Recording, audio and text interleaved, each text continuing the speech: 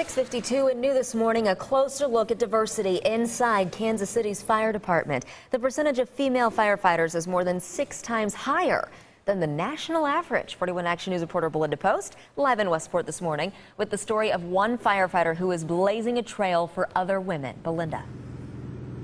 Yeah, there was a time not too long ago when there were no female firefighters. In fact, Kansas City Fire Department hired its first female in the 1970s.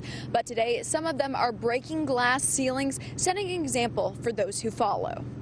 I grew up with the fire department. Donna Mays grew up watching her dad as a firefighter. It seemed like what she was supposed to do. I wouldn't do anything else. Now, she's been fighting fires for KCFD for 24 years.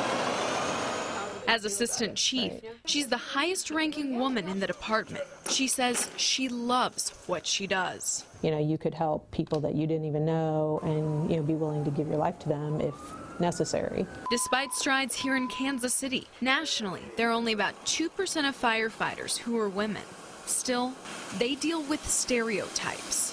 They ask me all the time, are you really a firefighter? When I say I work for the fire department, they say, oh, are you a dispatcher? A lot of people don't see a lot of women on the fire department, so they're kind of surprised.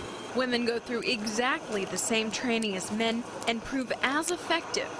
On this job, it doesn't really matter what race you are, what gender you are, as long as you can do the job. As for Mays, she still has one leg on the fire ladder left to climb. If I someday become first female chief of Kansas City Fire Department, I would, relish that. It doesn't have to happen for me. I think, it'd be kind of icing on the cake. Though nationally about 2% of women are firefighters, here in Kansas City, that number is more than 6 times higher, sitting close to 13%. Reporting live in Kansas City, Belinda Post, 41 Action News Today. Very cool. Belinda, thank you.